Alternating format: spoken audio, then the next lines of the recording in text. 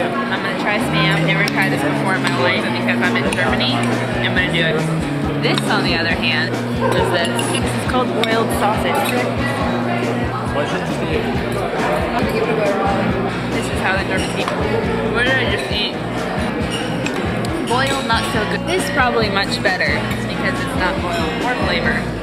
Shelley, on the other hand, would like to order a salad. I don't eat meat. That's good. For those of you vegetarians in Germany, we can create our own smorgasbord. Cheese sauce and whatnot.